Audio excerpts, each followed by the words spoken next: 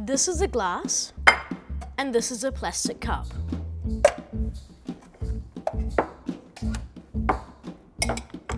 When we let go of them, they'll go sliding down the table.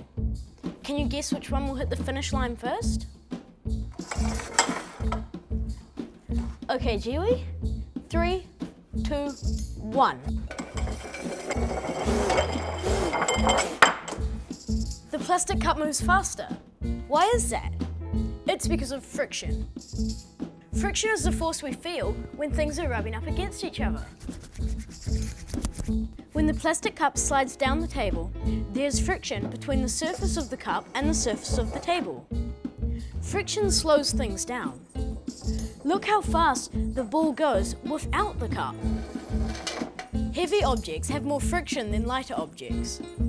This heavy glass has more friction against the table than this light plastic cup.